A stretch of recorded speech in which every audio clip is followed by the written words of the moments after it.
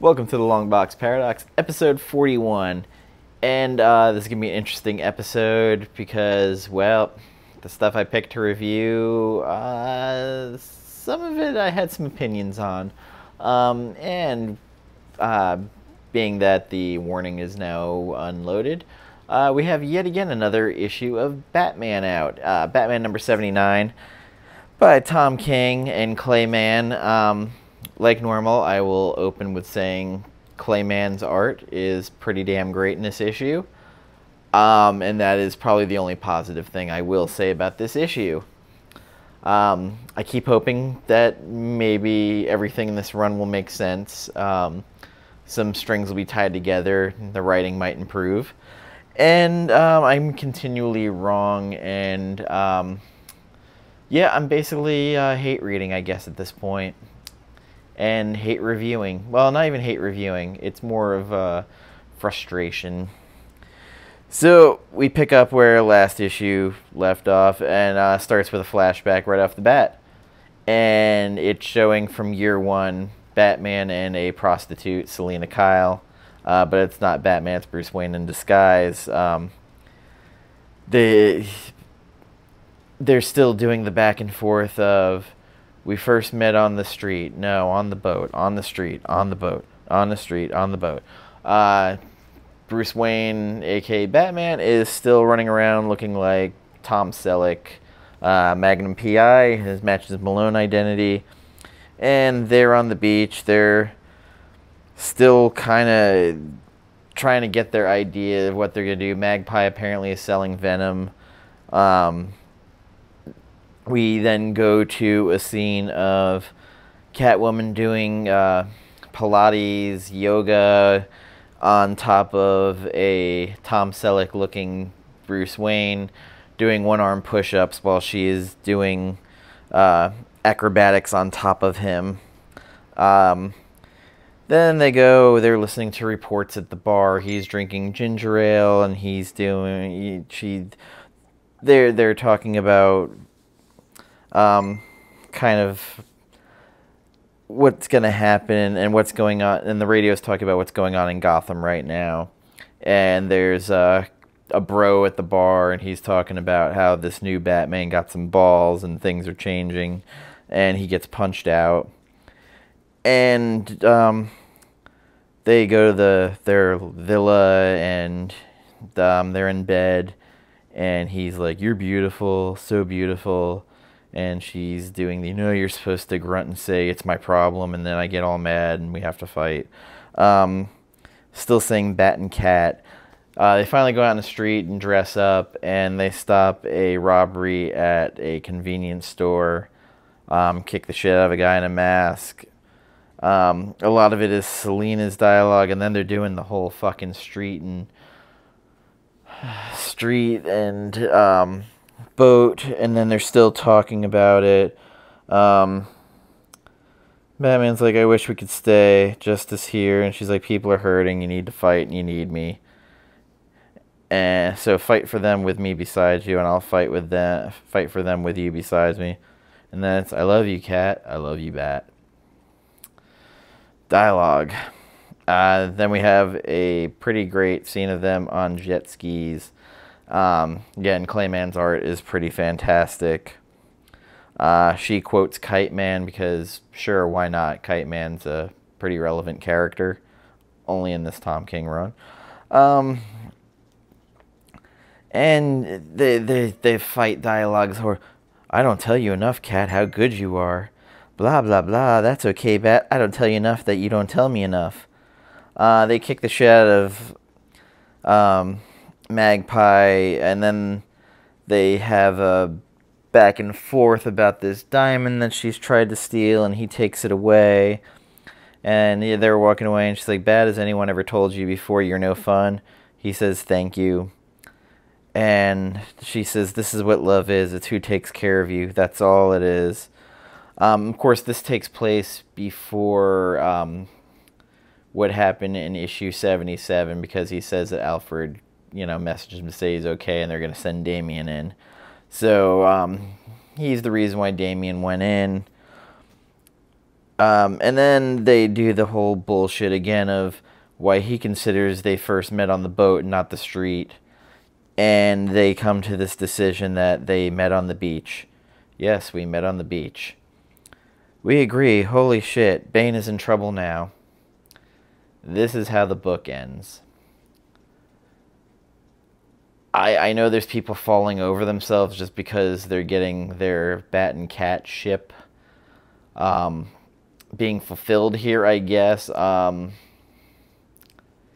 It's just not good. It really isn't. And this is the city of Bane, and we have no Bane. Like, no Bane. Just... I don't see how this run ever ends satisfying anyone. I actually don't understand how people actually like this run.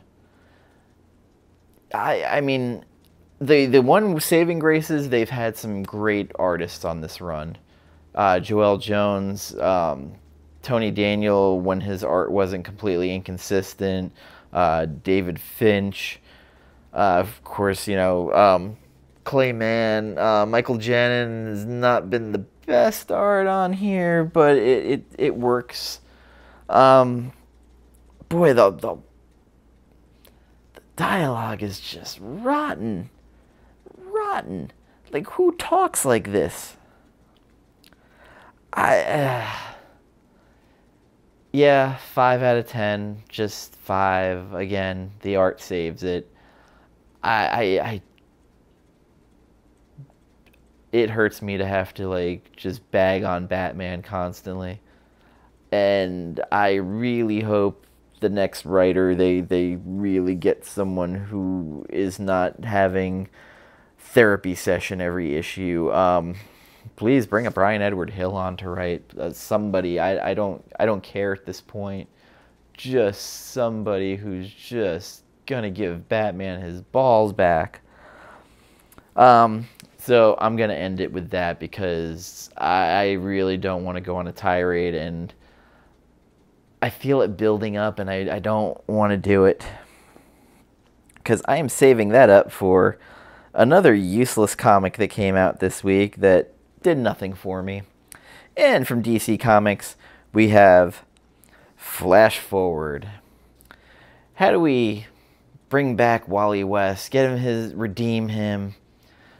You know, after just freaking Tom King fucking him left and right, and well, they give us Scott Lobdell writing with Brett Booth's art. Brett Booth's art is very good in this. And I will say the Enoch Lee variant, fantastic. But we start out with the Dan Didio creation, Tempest Fuginaut. You saw him appear in Sideways. And guess what? More dark multiverse bullshit. This is how we're going to redeem Wally West. He's going to have to deal with the fucking dark multiverse. Can we please stop beating this dead horse? Please. And there's a flashback of Wally and Arsenal, and they're at Sanctuary, and they're talking about the food in the pantry, and then, you know, Wally's talking about he is in jail. He's got his power dampener on. That's, you know, slows his body for the safety of others, but he's talking about how he doesn't sleep. His mind's just going a million miles an hour. And, you know, dealing with his prison life. He's at Blackgate. He gets attacked by some of the people he put in or new people he did. He is saved by Murmur after being attacked by Double Down. And Murmur is basically doing it just so that he can suffer as long as possible. He tortures himself by having Linda Parr come and interview him about what happened at Sanctuary. And he's, you know, dropping legal counsel. We see elsewhere a character is trying to get the Mobius chair, and he gets on it. It basically fries his mind, And Wally's still having dreams of what happened at Sanctuary, and is attacked by Girder and Tar Pit, and they break his dampener, and he's able to fight back finally. And then Tempest Fuginaut shows up and takes him away to the the multiverse, and shows him, you know, the dark multiverse, kind of like a virus getting into the world. Gives him back his uniform, and he throws him into another universe where we see another President Superman, and yeah, just that's the last page. It's Wally going, "Whoa, what's going on? What's happening?" And I basically thought this issue was just pointless. It just lacked a ton of stuff. After what they did to Wally West, and then to start the series by like jamming him into the freaking dark multiverse bullshit, I just, it's a waste. It's a waste of the character. I wanted more of like a real redemption, and this isn't it. Again, Lobdell's not exactly what I'd call a fantastic writer. And then Brett Booth, you waste his art on this. I love his art, and it's pretty crisp. I'm giving this a 4 out of 10. I did not enjoy it at all. And that's a shame, because there was part of me like really looking forward to how are they going to bring Wally back, and if this first issue is any indication of what this series is going to be, I'm out. It was not good. So with that being said, we're going to go to a book that I really enjoyed, and from Boom Studios, Once and Future, number 2. Kieron Gillen, Dan Mora, and Tamara Bonvillain really step it up in this issue. I liked issue 1. This one, to me, was even more impressive because they now showed what the fear is, why the grandmother was freaking out, and it's truly terrifying. So Duncan's grandmother takes him by gunpoint out to Glastonbury, and she's kind of talking about, you know, they're going on a quest. They're searching for wolves. Where they go, the ladies of the lake are there. They're floating in the air. They're apparently unearthly demon ladies. The grandmother, of course, she is rather kind of snarky, humorous.